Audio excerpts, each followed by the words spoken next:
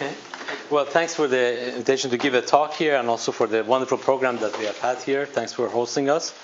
So I'm told that this is going to be an informal talk geared towards non-experts, and that's what I'm going to assume, even though I see many experts here. So please ignore some of the elementary things that I will have to say. So a lot of it is going to be a review kind of thing, where we got to here, where we are, and a little bit about what's happening now. So both aspects I will try to say some things about. The review I will do would be based on what Witten did a long time ago, so I will review some of the basic starting points of the relations between topology and quantum field theories. And then I will connect to more modern things within string theory and how that comes about. The part that I myself have been involved with is related to joint works with, a number of people from old times, with Witten and also with Gopal Kumar, Oguri, and more recently with Gukov and Pei and Putrov. So this is through a decades kind of span of different kinds of works that I'm going to talk about. So it's going to be, I'm not going to be very good with referencing, and that's not the point of this talk. It's going to be a general overview of what's going on in this field, and that's what my aim is. So given the various backgrounds, so let me start very basic, where things kind of became topological within quantum field theory setup. And this was around 80, where Witten was studying aspects of supersymmetric systems, supersymmetric theories. And what he noticed was that there are interesting things that are kind of invariant within the quantum field theory language. And what that meant in this context was that he was studying a theory, in fact a quantum mechanics theory, for the simplest case, where the Hilbert space involved both bosonic as well as fermionic states, namely states which had -1 to the f plus 1 and -1 to the f minus 1. And he looked at the spectrum of the energies, and you can show that whenever you have a boson, you also will have a fermionic state, and they can be transformed from one to the other using the supersymmetry charge operator by the symmetries of the supersymmetry, except for the ground state. So for the ground states, where the energy is zero, the supersymmetry does not map the bosons to the fermions, they just map it to the zero. So then the number of bosons and fermions does not have to be equal at the ground state, but they're equal all the way up. And so therefore, if you study a trace of -1 to the f, e to the minus beta h, you get the number of bosons minus the number of fermions only at the zero energy contributes, because all the other ones cancel out. And this is an integer that you can compute, which is independent of beta. So this was kind of surprising, that something in a computation does not depend on the beta, which almost every other kind of computation you do does depend on. And moreover, if you change the parameters of the theory, since things pair up together, the net number doesn't change. So it's not only independent of beta, it is independent of compact perturbations of your theory. If you just take little perturbation, it doesn't change. So these numbers are invariants of quantum field theory. Or in this case, the simplest case would be the quantum mechanics case, invariance of supersymmetric theory. So a very simple example of what these kind of numbers mean, what do they signify, was nicely exemplified by the following example. You take one-dimensional sigma models, which means you take maps from the circle to a manifold. So you have an action which looks like integral over time of dtx with some metric on the manifold. So you think about x as coordinate of the manifold, and you write this action, the most obvious action you can write down, plus some fermionic terms to make the theory supersymmetric. And in this kind of context, it turns out these numbers count things like cohomology states of the manifold. So some invariants, some aspects of topology of the manifold came to be playing the role of ground states of supersymmetric theories, and you can view these in physics language in terms of some quantum field theory path integral. So this was kind of the beginning of this relation between supersymmetry and topology. You can nicely capture some aspects of topology with simple computations in supersymmetric systems. However, one has to be, even this one, this example already has a lesson for us. You see, we have put a -1 to the f here. If we had not put a -1 to the f in the trace, then it would not have been an invariant, because then you're just counting the bosons and fermions with a plus sign, so there's no cancellation. And therefore, this would not be beta independent, or it will not be independent of perturbations either. So it's crucial to have this -1 to the f. What that means in the language is that on the circle, we are taking the fermions to be periodic boundary conditions. So we have periodic boundary conditions, and in particular, a crucial fact this implies is that we have a constant spinner. For periodic boundary condition, we do have a constant spinner. And that's what allows us to have supersymmetry on that circle. If we put anti-periodic boundary condition for fermions, it means we don't have this term, and then we don't have a constant spinner anymore, because we have anti-periodic boundary condition for fermions. So it's crucial to have a constant spinner for this whole thing to work. Okay, so that's one lesson we have here. Now, you might say, okay, this is interesting. Why don't we generalize it? We know there are supersymmetric theories in other dimensions. For example, in 4 dimensions. So do the same thing. Take a time to be the circle, and take your space to be a 3-dimensional space. Some complicated manifold, whatever you want. And do the same thing. You can study the theory on this one, and you get ground states of this one. So that means that for this theory in 4 dimension, you can associate to the 3 manifold some states. Number of bosons minus the fermions. And for whatever supersymmetric theory you have, will be a machine where you give an x and it gives you an answer for the number of bosons minus the fermion, computing something which just depends on the 3 manifold, a topological invariant. Because these numbers don't change under perturbation, so if you change the metric or this and that, it shouldn't change. So that's the idea. It doesn't quite work. Why doesn't it work? Well, the reason it doesn't work is that on a general 3 manifold, you don't have constant spinners. You don't have covariantly constant spinners. Therefore, it's the analog of the problem of what would have happened if you did not have a -1 to the f. So for a general theory, for a general supersymmetric theory and a 3 manifold, you're out of luck. It doesn't work. So the idea that supersymmetric theories are powerful gets a stumbling block. What do you do in such a situation?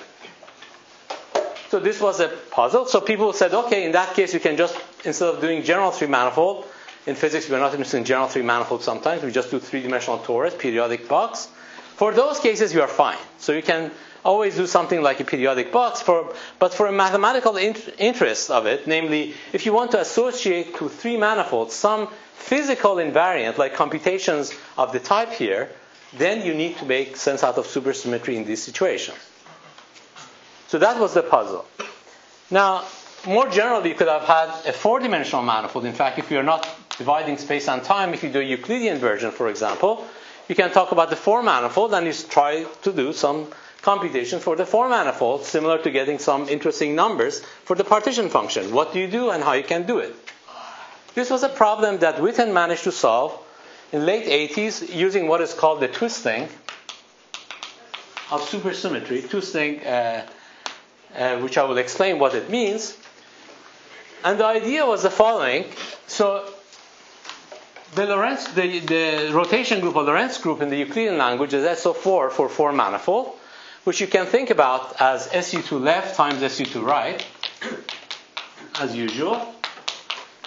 And if you have a spinner, it decomposes to a doublet of one and a singlet of the other, plus a singlet of one and a doublet of the other. So the spinner decomposes to spinner of doublet of 2 and 1 and 1 and 2. None of these are covariantly constant in priori because there's no, in general manifold, for manifold, we don't have a covariantly constant spinner. However, if you have n equal to 2 supersymmetry in 4 dimensions, there's an extra quantum number which is the rotation of an SU2 which rotates these 2 supercharges together. So you have an extra symmetry, an extra global symmetry, which is called the SU2R symmetry. And if you include that, there will be an extra doublet. Each one of these spinners will have an extra doublet quantum number for this SU2.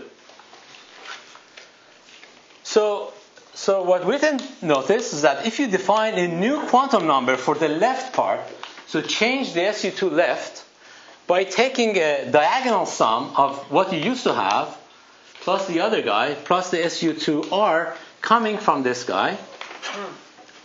what that happens is that then you get a tensor product of these 2 and 2 instead.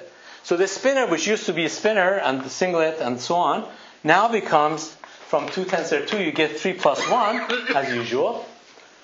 So therefore, you end up getting a singlet out of this guy plus 3, 1. And similarly for the other one, you get the 2, 2.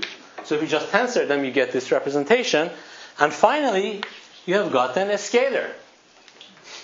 This one, a covariantly constant scalar, exists on any manifold. So therefore, this allowed him to be able to define supersymmetric theories on arbitrary form manifolds. Now, this required n equal to 2 supersymmetry, and so using n equal to 2 supersymmetry and arbitrary form manifold, he managed to define a topological theory for arbitrary form manifold. And this actually, his motivation actually was to try to realize what is called Donaldson theory. So Donaldson had already defined certain invariants for form manifolds, studying instantons of gauge theories on form manifolds. And Witten managed to write a quantum field theory, in this case, n equal to supersymmetric Yang-Mills theory with SU2 gauge group, which realized the theory that Donaldson had written down mathematically. So he realized the mathematical theory in the language of a quantum field theory. Later on, when Seiberg and Witten managed to get the infrared degrees of freedom of the SU2 n equal to 2 theory, that gives a new way of actually computing the Donaldson invariants, which turned out to be very powerful and very surprising for mathematicians, and has led to many interesting results and rigorous math statements that was quite unexpected for the math community. So this was kind of the impact that this had. So this is kind of like a supersymmetric theories and relation to topological theories, kind of in the 80s and later a little bit in the 90s, early 90s. But parallel to this and along this side, there was another development. Again, this was originated mainly by some people, but in particular by work of Witten on Chern-Simons theory. So this is another kind of topological theory.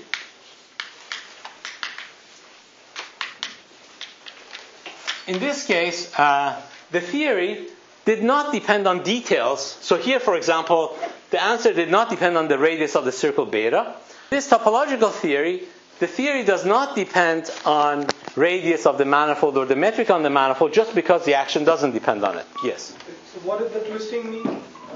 Twisting means doing something which we usually do not do in physics. That is, some fermions become scalars or spin 1 and so on. So it's not the usual quantum numbers we associate.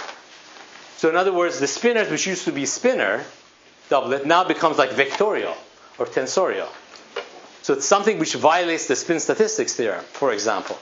So this was kind of done in a way to get some invariance for the physics. Later on, when I talk about string theory, we will see that actually string theory in a unitary way realizes the same mechanism. So this idea is even though this sounds like it was just made to get an invariant out of this, is actually very natural, it turns out. So in the context of topological theories of the other type, the theory itself does not depend on any metric. And Chern-Simons theory is the prime example of this. And what that means is that you take an action, which is the Chern-Simons term, a term like this. So you take A, which is a gauge field in some group like SUN. You take a term like this, and you have an action something like this, with some integer coefficient in front of it. This theory, if I write down like this, it does not depend on any metric data. I didn't tell you what the metric is. A is a 1 form, and these are all 3 forms you can integrate. I did not need the metric to define it. So it's morally topological, and therefore if I start with a particular 3 manifold and compute a partition function, it will depend on the level and the choice of the group, and it'll be some number, and that's an invariant of the 3 manifold. And this is known as in particular, as Witten-Reshetikhin-Turayev invariance. You can compute using partition function of Chern-Simons. In fact, you can do more because you can introduce some source terms to try to play the role of Wilson lines. So if you take a particular loop or knot, and let me call it gamma, and compute the path order exponential of the gauge field along this knot, if you compute its correlation function, it will also depend only on the knot type. Because the metric doesn't play any role. So where you put the knot doesn't matter, but of course you cannot cross the knot. If you cross it, you get a different answer. For any given kind of a knot, you get a particular answer. So this gives you knot invariance.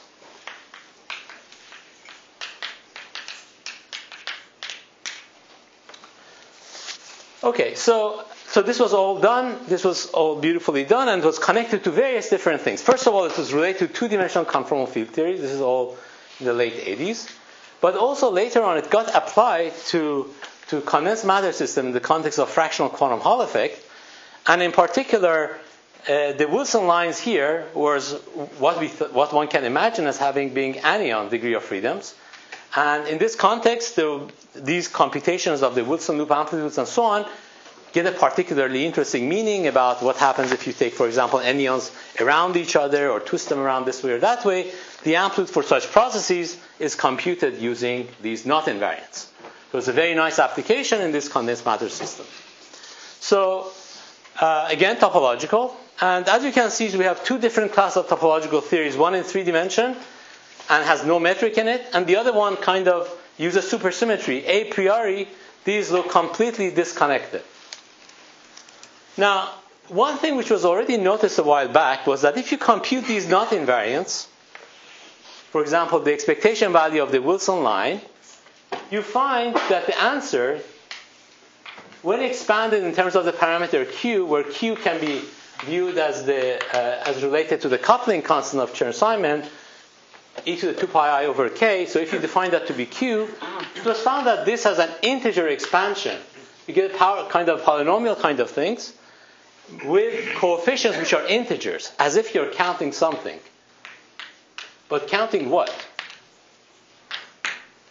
This was not a counting of anything. This was a partition function. But it looked like you're counting something. And it was mysterious. Why are you counting something? Because there was no counting being done. Just a partition function. So it's mysterious why this happened.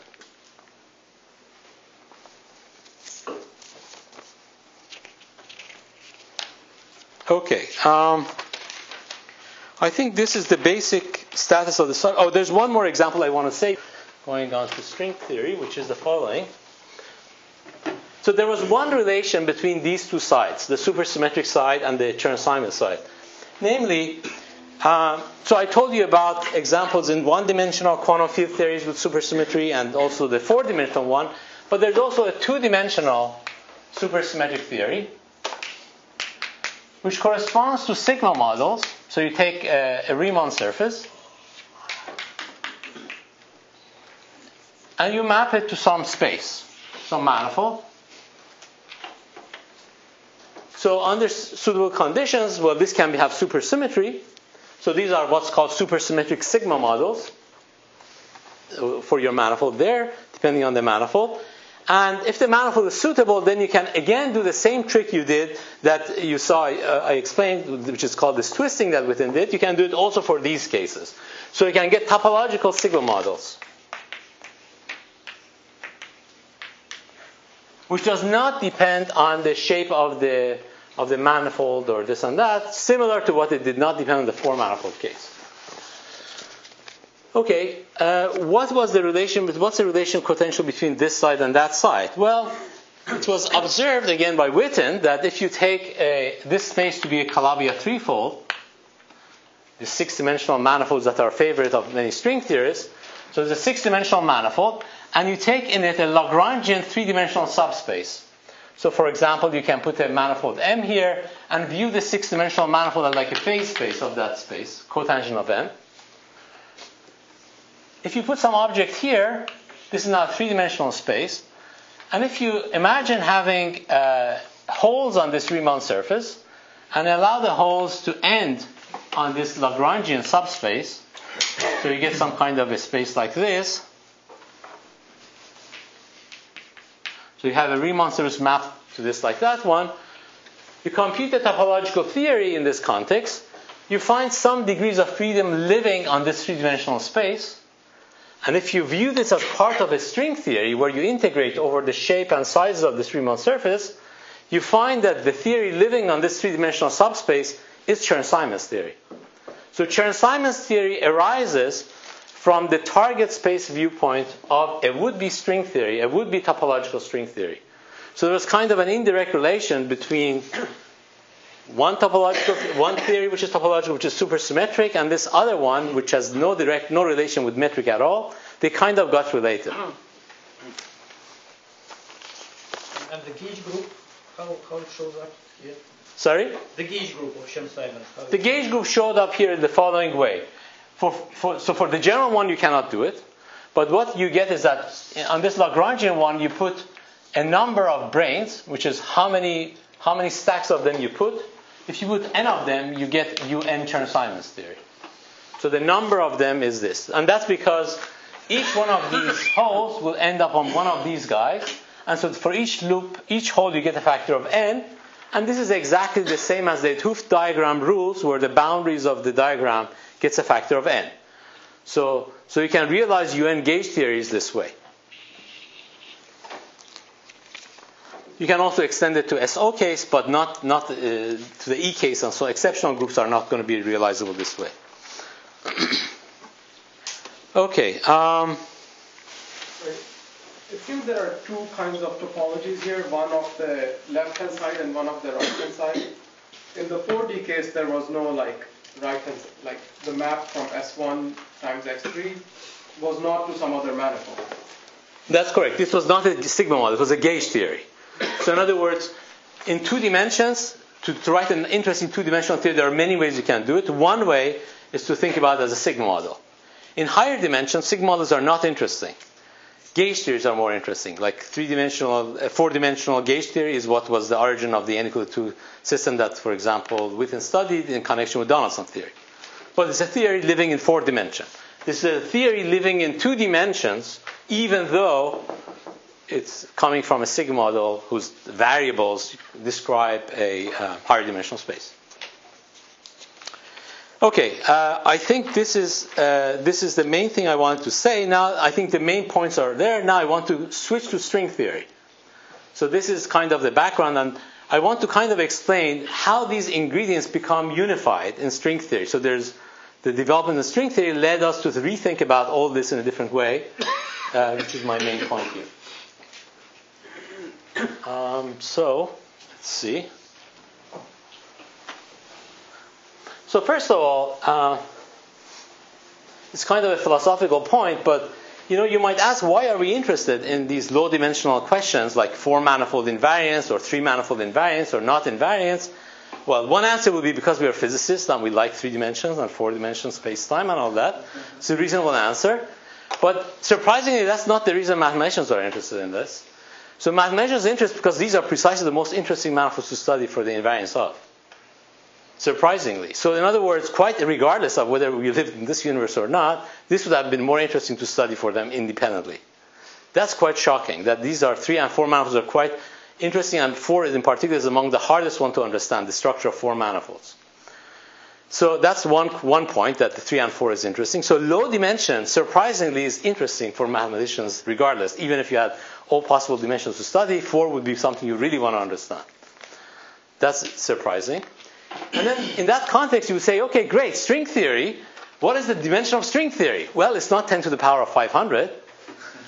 It's also low. Well, it's not 3 or 4, but 10, 11, 12 is kind of low compared to what it could be. It could have been 10 to the 10,000. So it is low, but you might say, well, why did it miss it? Why did string theory miss the right dimensions? 3 and 4 are the more interesting one. Why did it go all the way up to 10 or 11 or 12 or whatnot? Why are we going even that much up? So in perspective of it is actually still low.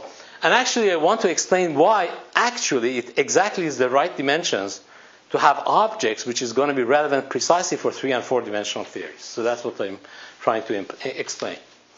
So string theory is a theory of quantum gravity, so it has gravity in it in the game. But the examples mainly I talked about, for example, the to gauge theory and Donaldson theory, had no gravity in them. It was a theory of gauge degrees of freedom without gravity involved. Those theories were the ones which ended up giving interesting topological theories.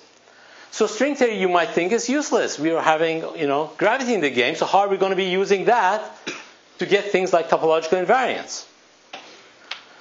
Well, the good thing about it is that in string theory we have interesting objects. On these objects live interesting degrees of freedom which can be decoupled from gravity. You can take the limit of m Planck going to infinity, decouple gravity, and study these systems in isolation.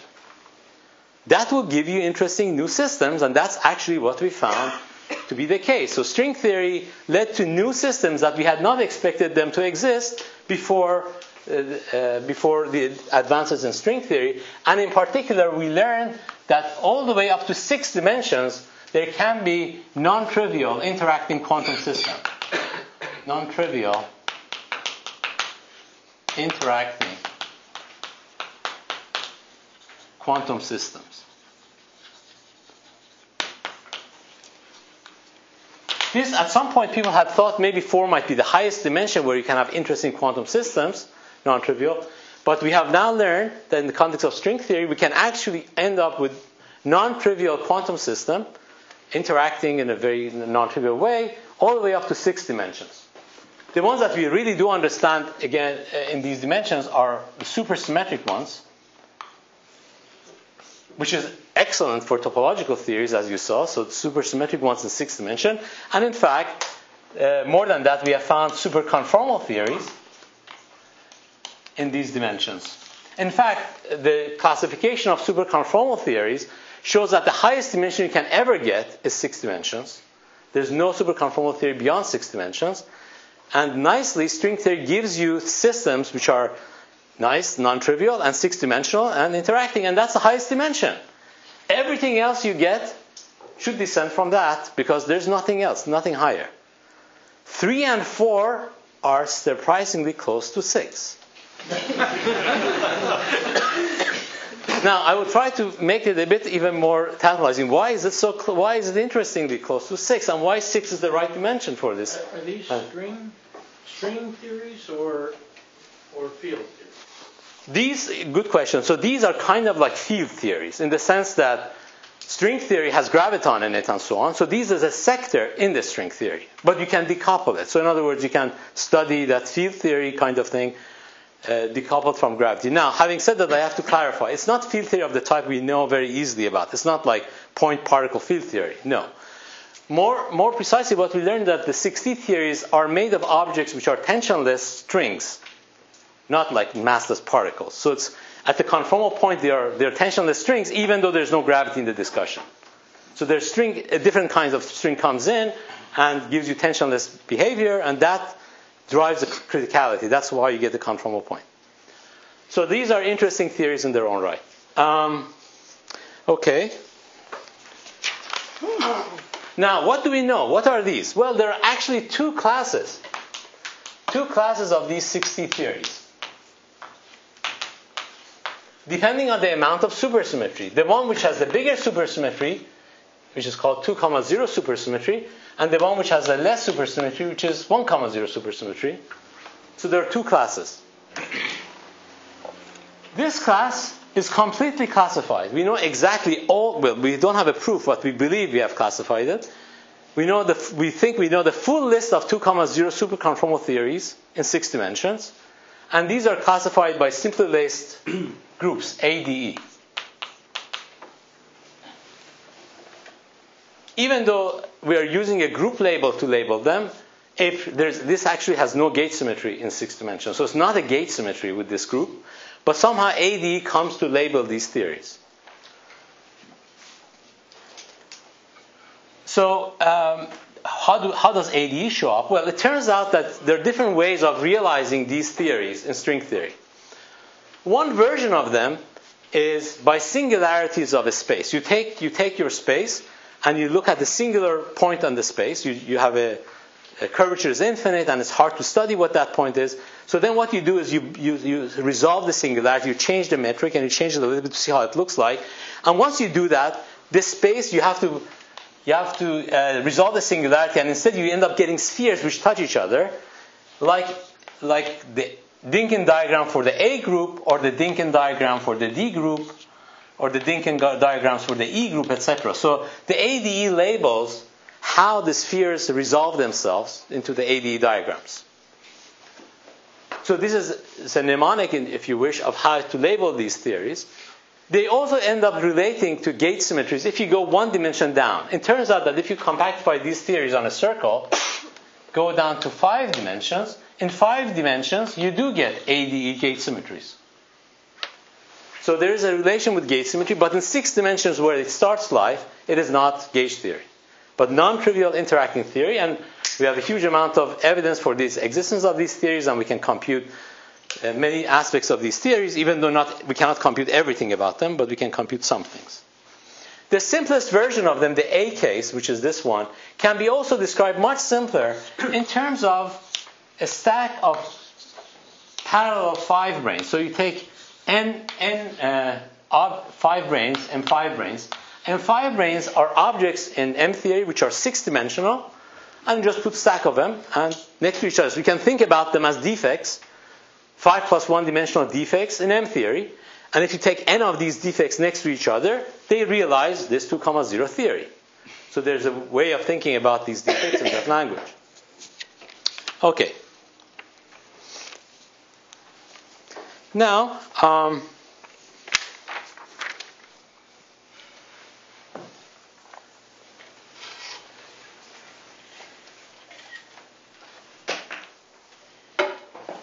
what can we do with these theories?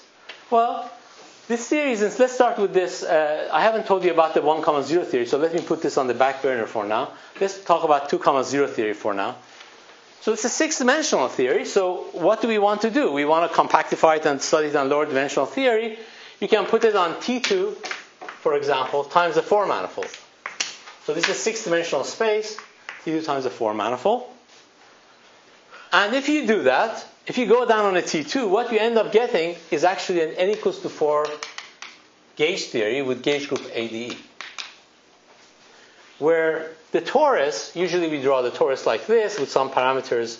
If you think about this as size 1, and if you think about this point on a complex plane tau, tau turns out to be related to the coupling constant of the gauge theory, something like this. Maybe there's a factor of 8 pi or 4 pi something here. Anyhow, so you get some factor like this where these are the coupling and the theta angle of a gauge theory. So this is the parameter of this theory. You compactify it on this theory and you compute the partition function of this n equals to 4, and it turns out this is exactly the kind of systems that Witten, an extension of what Witten did, works. Namely, if you take from n equal to 2 supersymmetry, extend it to n equals to 4, you can compute the partition function a priori. And the answer depends on the coupling constant of the gauge theory. And here, this ends up to be exactly equal to the partition function of M5 brane because it realizes n equals to 4 supersymmetric systems. Moreover, this explains the strong-weak duality because the symmetries of the torus has SL2Z symmetry, which means that if you replace tau with minus 1 over tau, which corresponds to exchanging these two sides, is a natural symmetry. So the symmetries of the geometry, in this case 6 dimension, encode strong-weak dualities of the 4-dimensional gauge theories. So it's quite a non-trivial connection. And this is, but as you can see, we ended up with a theory which has more supersymmetry than the one that was interesting for Donaldson theory, n equal to 2. And you get similar kind of system in the topological system that the Donaldson theory gives you, but a bit higher. How about the Chern-Simons theory? Well, the Chern-Simons theory can be obtained in a different way. Namely, you take, again, the 6-dimensional space, but don't break it up into T2 times x4, but just write it as x3 times a cigar times a circle. And in such a way that as you go around the circle, you rotate this by q equals to e to the I theta. So in other words, as you go around the circle, you don't come back to the same point on the cigar. You actually rotate the cigar by an angle given by this q. So if you take n M5 branes in this geometry with this angle, it turns out that this gives you the partition function of Chern-Simons theory with this parameter q as q being e to the 2 pi I over k of the Chern-Simons theory with the gauge group which is SUN on the manifold X3. So the six-dimensional theory computes in this way partition functions of Chern-Simons. Now, we were getting integer things, as I told you, when we were doing the knots. So how does the knots and integer things come in? Yes? Then it means that theta cannot be arbitrary. It has to be. So this generalizes it, because you can think about this Chern-Simons theory as being extended to one higher dimension. Okay. So theta is not quantized anymore, but gives you the same partition function. So you end up getting some partition function in this form, and you can introduce knots in a similar way. Namely, so if you have, for example, a three manifold here, you can have one three manifold here, another three manifold here, which intersect over a knot. And once this happens, you end up getting the expectation value of the Wilson loops along that knot, and you can compute it. But there's more you can do, because you now have a Hilbert space. So you can compute the partition function, but you can also remember that there's actually a Hilbert space. So you find that the fact that these numbers were coming out, the partition function was an key to the n, these ans are actually counting the dimension of the Hilbert space of a given spin. So the counting of the objects that gives you the integer expansion of the knot invariance for Chern-Simon is nothing but counting the Hilbert space of this six-dimensional theory. So it demystifies the integrality of the Chern-Simon, and it has to do with this extra circle that was missing in the description of Chern-Simon. This was also missing, but in particular this circle gives the role of a Hilbert space structure, the time, which allows you to count, and this gives you an integer expansion. Now, this has actually been interesting because it actually extends the Chern-Simons theory in the following way. This cigar is actually a part of R4. In other words, more generally, there's a cotangent of this cigar is in the geometry. So the particles here have two things. One is they have a spin along the cigar, and that spin is captured by powers of Q. But there is also this normal direction, the cotangent direction. There's a rotation perpendicular to this cigar. There's an extra U1.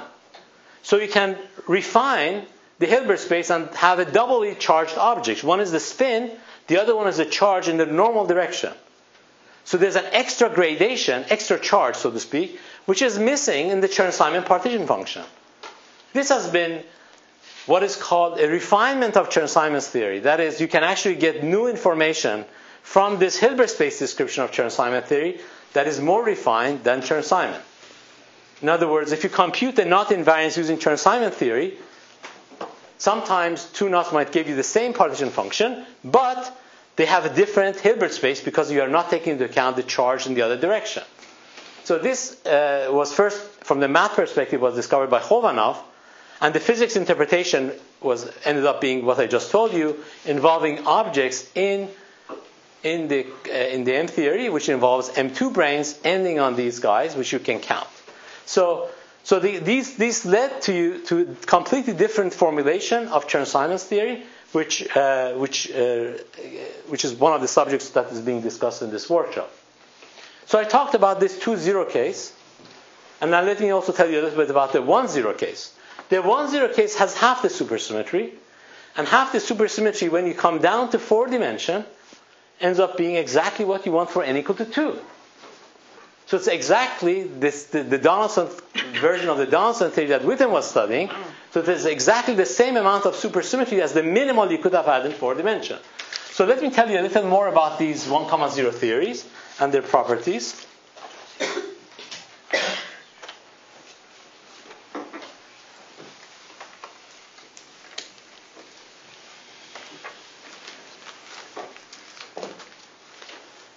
So these 1,0 theories are also relate to singularities of string theory, and you have to resolve them and to see how it looks like. And they look somewhat like the Dynkin diagrams I told you about.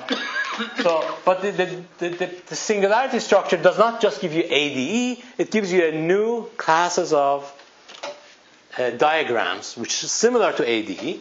But in the case of the ADE, the self-intersection of any vector v dot v was equal to 2. Here, the self-intersections are not just 2. The length squared associated with them can be any number from 1 to 12. So you can kind of have it's a different kind of a Dynkin diagram. It's not the usual ADE. And moreover, you associate certain groups. There are some rules of what groups you can associate in addition to each node. So we have kind of understood the classification of these theories, and it has to do with the singularities of elliptic Calabi threefold. So there's some nice study there. But the main point is that it's kind of a diagrammatic way of thinking about these classifications. You take these theories, and you ask, can I put it on arbitrary four manifold? Can you actually do this? And this is the magic of why I'm saying string theory is smart to know four manifolds are good.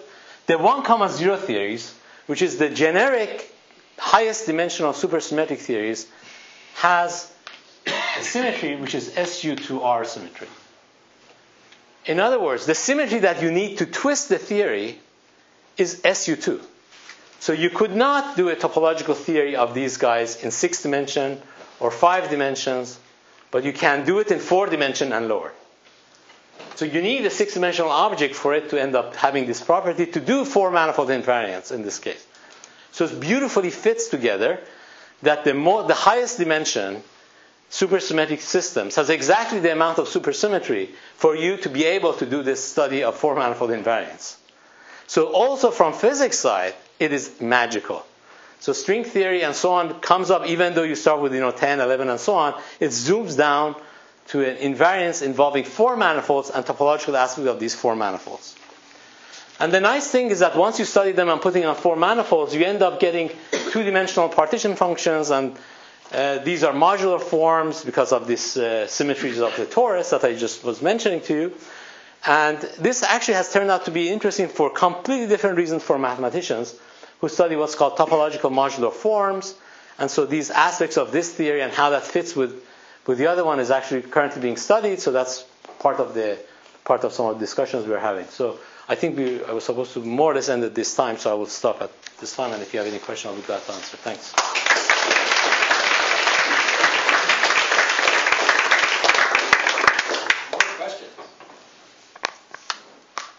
So what happens about 6 dimensions? You can wriggle out of everything. So there is no there's a classification of the superconformal symmetries by Nam shows that 6 is the highest dimension you can have. So that's a fact of life. So you cannot decouple gravity really in these higher dimensions.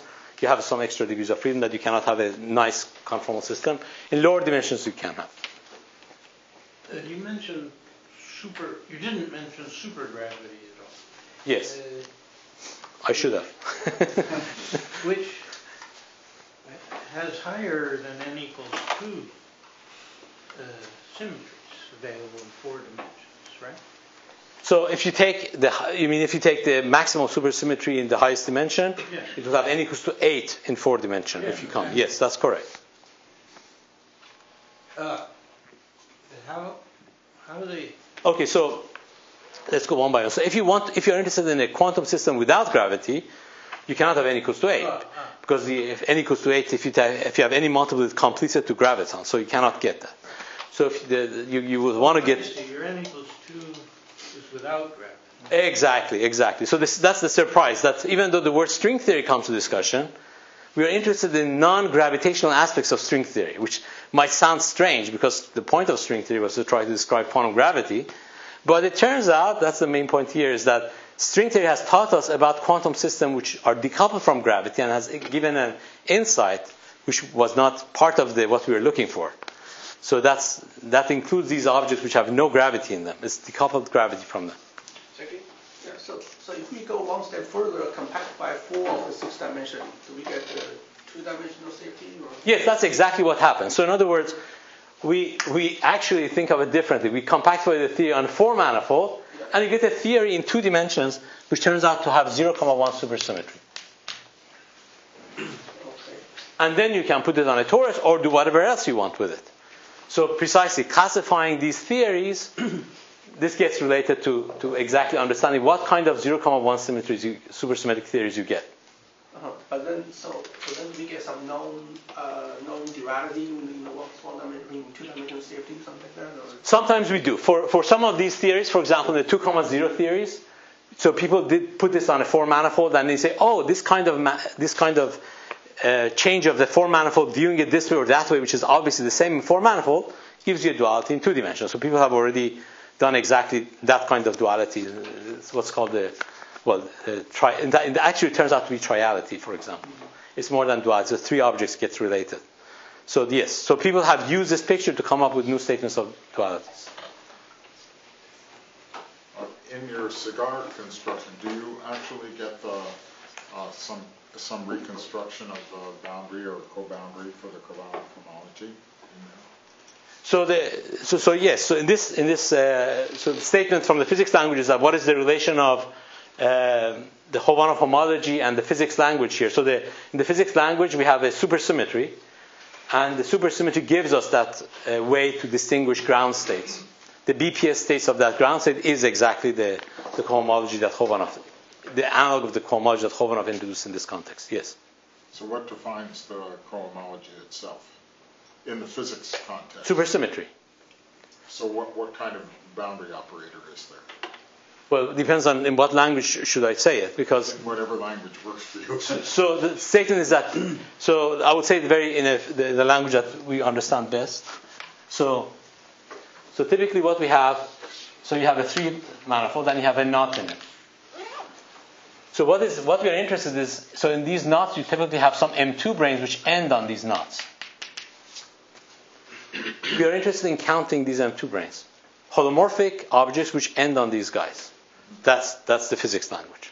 Counting these guys.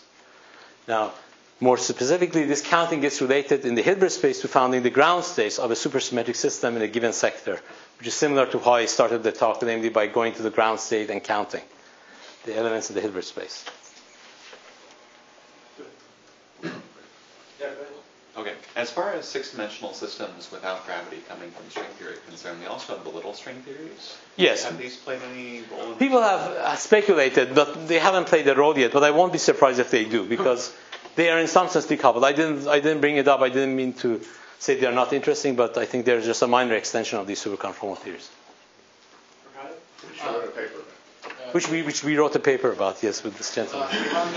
Because you emphasize this point that going for conformal field theories, why you limit yourself by conformal, because your original, say, quantum mechanical stuff yes. is not conformal, right? Yes. So this is related, I would say, to this question. Yeah. Namely, the little string ones is not conformal in the sense that there's a scale in it. Yeah. So yes, so one could also study them. Certainly, conformal ones are the more interesting, more simpler classes, but you could enlarge it to include them too. So for the cigar, is it possible to, consider a limit where the cigar takes infinitesimal size, so that we're talking actually about a 4D, whatever gauge theory? That's actually how people do duality. So that's exactly that picture you just said, like taking the limit where the cigar looks like a semi-infinite line, and mixing up with this one is the kind of picture people talk about in the language of saying, Chern-Simon action, of course, could be a boundary of a four-dimensional F wedge F term in 4D. That's related to the fact that in that context, the theta angle is not quantized, for example. Okay, if it arises as a boundary term. In this context, it arises as a boundary term.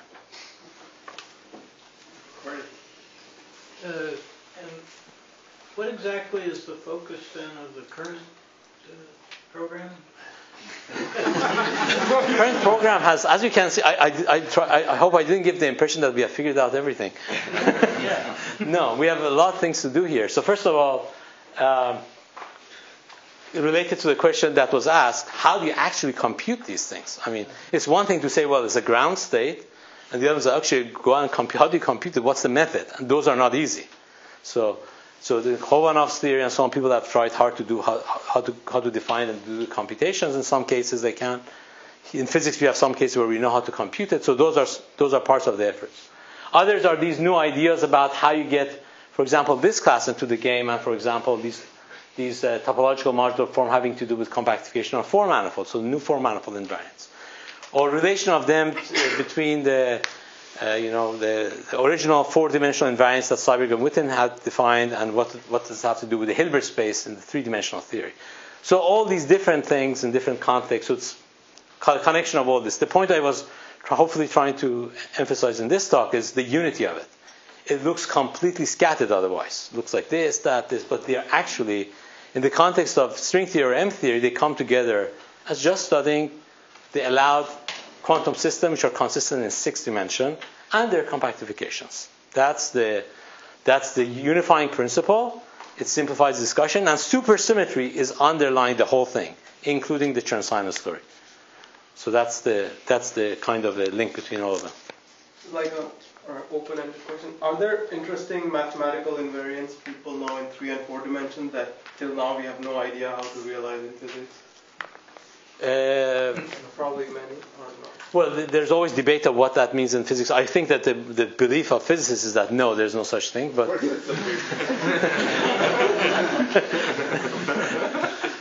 it's not known, for example, I believe, whether Donaldson invariants are enough to distinguish all 4 manifolds. No, he has a different question. I know he has a different question, Yeah. but I'm just giving an elementary example of the difference in the way that physicists and mathematicians will look at the invariants. Yeah, so the answer to the question of whether or not there are cases that mathematicians say, there's this invariant, give me the quantum field that computes it. At least I don't know a priori there's an example of that or not. I think that the belief is that we can construct one. Now, whether or not, as Dave is saying, that's enough to distinguish 4 manifolds, that's a different question. That's a much harder question, and we don't know that for sure. Even for 3 manifolds, well, there are conjectures about them in 3 manifolds and so on. Some people think, for example, the Humphrey polynomials, which is these Chern-Simon partition functions that you can do for knots, might be enough to distinguish all knots. May or may not, we don't know. So those are different questions. Please. Can I ask a question about going up in dimension? So some of what we know about 6-dimensional conformal field theories comes from the holographic correspondence, ADS7. So in particular, we can work out the conformal anomalies of those theories by a gravity calculation. And there's no obstruction to going up in dimension. And as a mathematical physicist, as somebody interested in conformal geometry, you can go up in dimension. You can calculate conformal invariants of ADS8, ADS9, and so on. You would say that presumably that these seem to be very much in the swampland from the perspective of string theory. Yes. But what would these things that one can rigorously mathematically calculate? Can you think of an interpretation in terms of physics, or do you think it's just inextricably, entwined? They only have a meaning in the closed string sector. They're not going to have a meaning in the open string sector. Sorry, you mean these ADS8 or ADS9? Yeah, if you go up into ADS8, ADS9. I would think that they wouldn't exist. They wouldn't be a complete theory. You might be able to get some semi-classical thing out of them, but they would not complete themselves to a full quantum system. If they did, they would be in contradiction with the facts we know about string theory. What the dimension of superconformal, the highest dimension of supersymmetry is 6, and so on. So there shouldn't be a supersymmetric system, and. Sure. But we can still calculate rigorously mathematically various conformal invariants. Semi-classical. Well, just from not a complete. You don't have a complete quantum system. If you had a complete quantum system, that would be a different statement. That would just say that it doesn't have any completion. I would say that the picture would be that you can only do classically, semi-classical. Okay, thank you. Thank you.